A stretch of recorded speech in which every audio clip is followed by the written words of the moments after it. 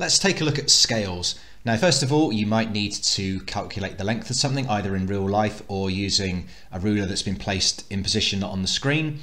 Let's say in this example we needed to work out the length of the side of this square. Then all we would do in real life is take our ruler and put one end of the side length up against the 0 mark of our ruler, and making sure that it's completely parallel or completely on top of the line that we're measuring, see where the other end lines up, and here it lines up with 4. So this distance here is a distance of 4 centimeters.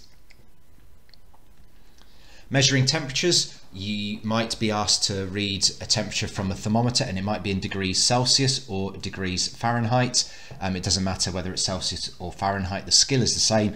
Just see how far up the mercury rises, or the coloured liquid inside the thermometer. On the left hand side here we can see it goes up to 20, maybe it's slightly under 20, but I think 20 is an acceptable estimation. So that is 20 degrees Celsius, and on the right hand side the red goes up to 90, so that is 90 degrees Fahrenheit.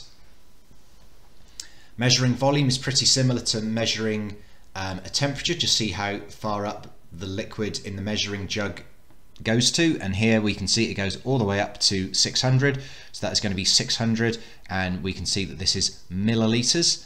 And on the one on the right, it's above 800 but it's below 900, so we just need to be careful of the scale. For example, that's not 850, here we're going up in 25s, 800, 825, 850, 875, 900. To go from 800 to 900 is 1, 2, 3, 4 steps. So if that's a difference of 100 milliliters, divide that by 4, that's 25. So that will help us calculate the scale. So we're going up in 25s, so that is therefore 825 milliliters.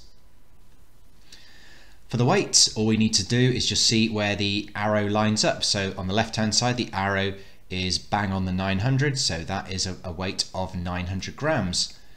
On the right hand side, I think we can assume it's bang on this mark here. Again, we need to check the scale. So let's just have a look at between 0 and 6. We've got 1, 2, 3 steps between 0 and 6. So 6 divided by 3 is 2. So therefore we're going up in 2 ounces at a time. So 0, 2, 4, 6. That works. So if we apply that over here, then this is 18, 20, 22 ounces.